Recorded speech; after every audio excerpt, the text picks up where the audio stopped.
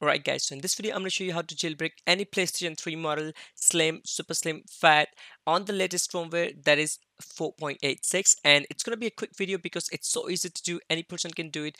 And I wanted to record with my Elgato, but it's not working on PS3 for some reason, so I had to use my camera. And again, it's so simple to do. Within 10 minutes you can actually jailbreak your PS3. So first step is going to be on your PC. You need to download these three things. All the links are going to be in the description. First it's going to be the hybrid firmware, then webman and multiman, and the third thing is going to be web host, and that web host is going to be for your PC. Okay, so once you guys have all these three things downloaded, what you want to do, you need to have a USB drive. I already have a USB drive on my PC, and make sure it's formatted into FAT32. So it should be on this one, FAT32. I've already done that, so I'm not going to format my USB. I'm just going to open the USB, and now I'm just going to copy the first thing. That's going to be the hybrid firmware, or HFW. So simply copy that, and also you need to copy the webman and multiman as well, because those are the application we're going to use to install games and stuff. So once you guys have done copying the HFW, that is going to be the main thing. Okay, HFW, or you can call it hybrid firmware. I'm just going to go ahead and copy the multiman as well. And now once you guys have copied both of the things into USB, extract both of these things. So remember, you need to extract the HFW folder and extract the webman and multiman folder into the USB, and make sure the USB is in FAT32 format. And again, all of these things, links are going to be in the description. So once you guys have extracted both of these things, now what you want to do is open the HFW folder, go inside and copy this PUP file outside the USB, like onto the root directory, and then make a new folder called PlayStation 3, and make sure it's on capital.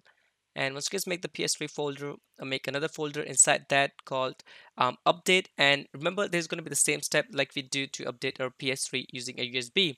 And then copy that file from the HFW and then rename it. So simply remove everything that is before the underscore, including the underscore. So what you're going to get is PS3 update.pup. So it's going to be inside the update and PS3 just like this. And make sure it is from HFW folder. So this is going to be our hybrid firmware file. And now open the webman and multiman, copy it outside just like we did with the PS3 folder, like we made a PS3 folder.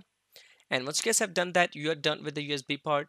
And now simply close and then eject the USB and take it to your PlayStation 3. Right guys, so now I have my USB ready. I have everything inside the USB that we just did. And now what you want to do is plug the USB drive onto the right slot of your PlayStation 3, and that is going to be the one that is close to the Blu-ray drive.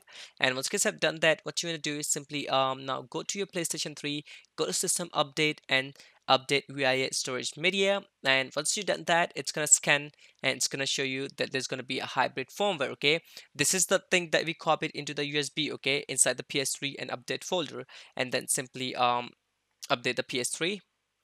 And by the way, updating takes about 5 minutes. So I'm just going to super fast forward it. And until then, we're just going to wait until it updates. So first, it's going to copy the data. And remember, do not turn off your PS3 while it's updating. If you do that, it's going to break your PS3 and you have to install the normal software, like, official software again inside your PS3, and it takes a lot of time, and believe me, it is pain in the ass. So it's right now my PS3 is updating with the hybrid firmware that we downloaded and that we had in our USB drive.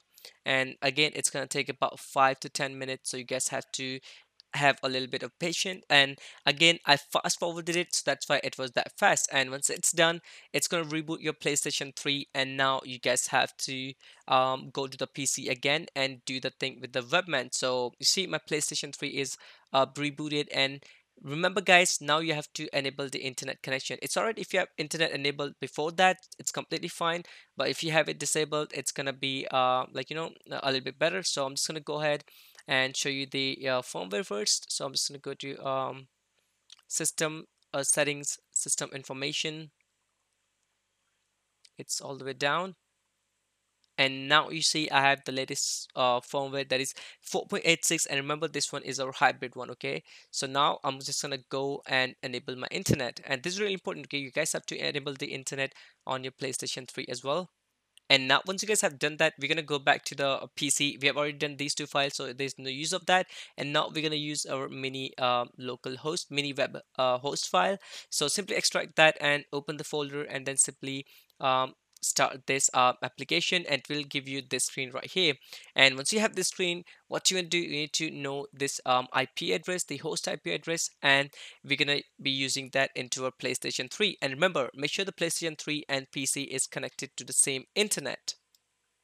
So now what you want to do in your PlayStation 3 is you need to go to the internet browser and write that IP address in the search settings. So go to the internet browser, and remember, make sure your both PC and PS3 have to be on same Wi-Fi or on same connection. So once you open your internet browser on your PlayStation 3, copy this host IP address, and IP address are gonna be different. Okay, your IP address is gonna be something different. So press triangle, go to file, entry, and now you need to write down your IP address in that place. Okay, and again, your IP address is going to be different, mine is completely different, so I'm just going to put mine in the address bar, and you need to delete everything that is on the address bar. Okay, remember that. So mine is 192.168.1.4. So I already have that. So I'm just going to use that. And you see, I have it right here. I just wrote the same one right there and click option. I mean enter, and then it will start installing the PS3 hen.p3t. I already had that, but I'm just going to install again just to make sure to show you guys. All right, and it's going to take like about 30 seconds, so don't worry about it and do not cancel that. Okay, leave it as it is, let it install, and once the installation is gonna be done, you guys have to click on initialize hen. Okay, so that's what I'm gonna do after the thing installs.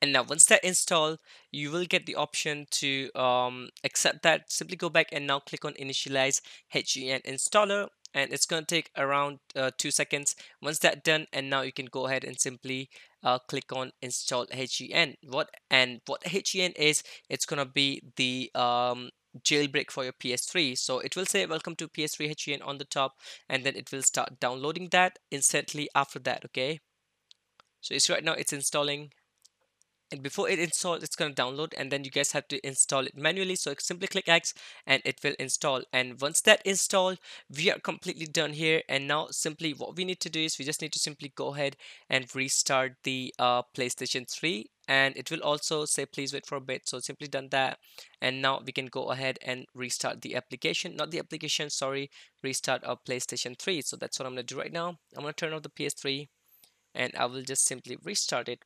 And I like the fact that how fast PS3 is, I mean, in restarting and turning off, because my PS4 takes ages to turn off, and I don't know why. So simply restart the PlayStation 3, and you're gonna see something different when your PS3 starts.